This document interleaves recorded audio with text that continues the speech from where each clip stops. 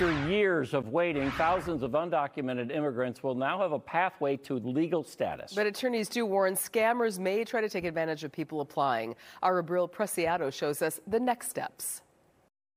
Our clients have been eager and are excited for this new program. The federal government says there are roughly 500,000 undocumented immigrants in the United States married to U.S. citizens. A new program would give them a chance to have legal permanent residence. We have already various clients already signed on, but we have informed them, this is a very new program. President Joe Biden signed the Parole in Place program in June.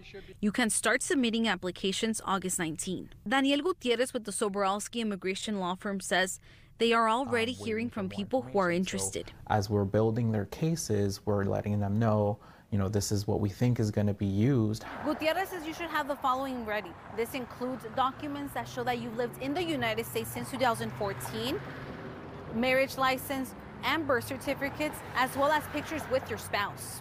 As you begin to gather the paperwork, it's also important to look out for scams. Before you spend a large amount of money, make sure that just check that the attorney is in good stands with the state bar.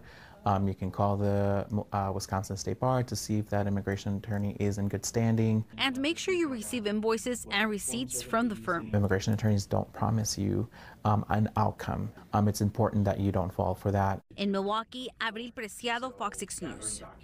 Abril, thank you. It's important to note that no applications will be taken before August 19th. You can learn how to apply by going to our website, fox6now.com.